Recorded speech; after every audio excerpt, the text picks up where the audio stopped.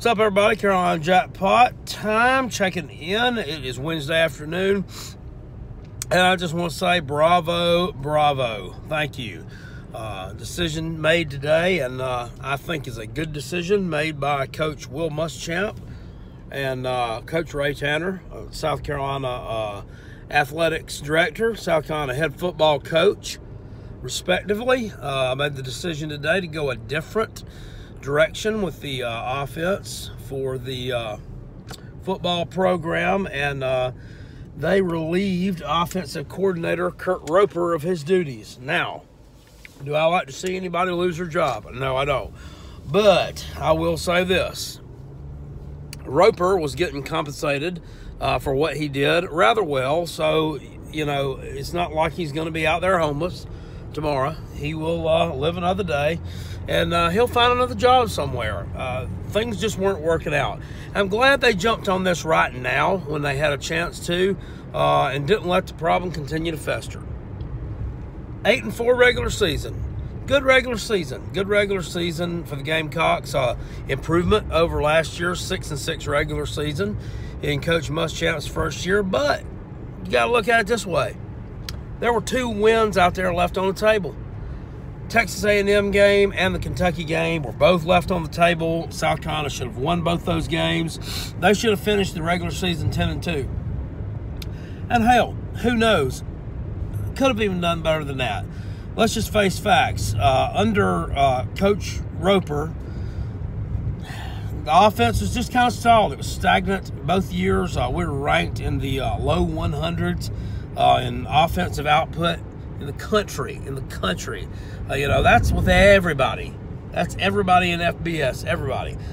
Teams from like Old Dominion, Southern Miss, UMass ranking higher than South Carolina in total offense. That's just unacceptable. It's pathetic and sad, and I'm glad that they decided to make a change.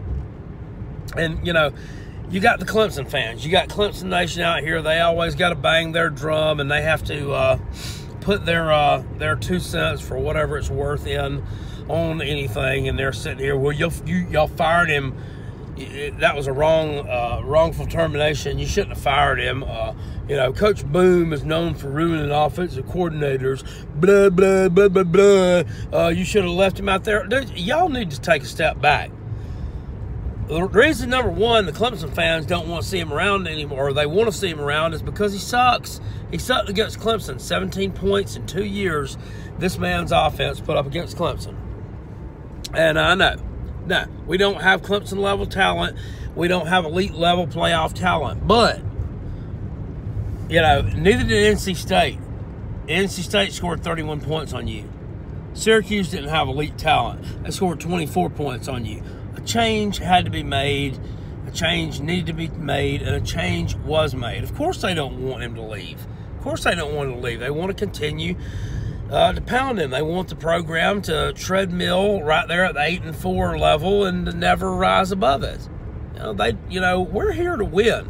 We're here to win the SEC championship. We're here to go to the playoffs. We're not here to stay 8-4 and go to the Outback Bowl and play Michigan. That's it. I'm happy with that result. To be honest with you, at the end of the year, after you went 6-6 last year, they're continuing to improve. But improvements need to be made. You have to tweak things. If something's not working out, you have to tweak it. Being a head coach is kind of like being a manager in an establishment of retail, and your coordinators are like your assistants. You know, and if your assistants aren't getting the job done, and you can't delegate things to them to get done to the best of their ability, or to the good of the team, as it were, then they need to go. Jake Bentley regressed in year 2. I feel like under Kurt Roper's leadership and tutelage, I think he progressed as a running quarterback, but I think his passing stats went downhill. And you can sit there and say all day long, you know, well, we lost our best wide receiver the second game of the year. I don't know that he was necessarily our best wide receiver. He was our best athlete, Deebo Samuel. You know, Brian Edwards, Hayden Hurst, all those guys can make plays, but, you know, it just couldn't happen. I mean, the Clemson game, for instance, it was a damn farce. You know, we lost that game Jake Bentley gave away a touchdown. He gave one touchdown away totally. The defense did give away a couple of scores. The Hunter Renfrow touchdown was just absolute garbage.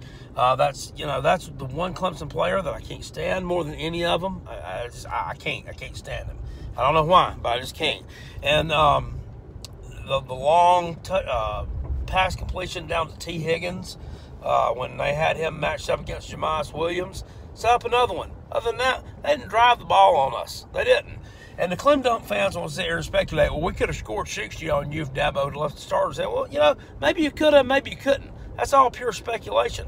But the fact of the matter is, the offense didn't do anything to counteract that. Did nothing. Jake Bentley had wide open looks. So you want to sit there and you can go back and some of these people have freeze framed some of these plays from high above. Dude, there was one play he had like 4 or 5 guys he could have thrown the ball to. And he tucked it and ran. I mean, it's just he doesn't know how to read coverages right now. And, getting some new blood in there, someone new who can run that offense is what we need. I've heard some names thrown about. I heard the guy that's at Connecticut. He's offensive coordinator right now. His name escapes me. But he's from the Gus Malzahn tree. Played at Arkansas.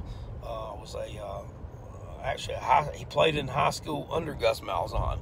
So, I think if we could get him there, that'd be a hell of a coup for Gamecocks. Plus, he's a young guy, too. So, I want to say like 34, 35 years old. Anyway, that's what we need. We need some youth movement.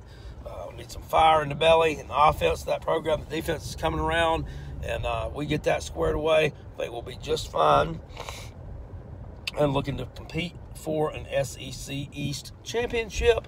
The Dogs, now Georgia, are going to have plenty more to say about that, but the fact of the matter is that they're losing quite a bit of talent, losing a hell of a lot of talent from that team this year. So I don't look for them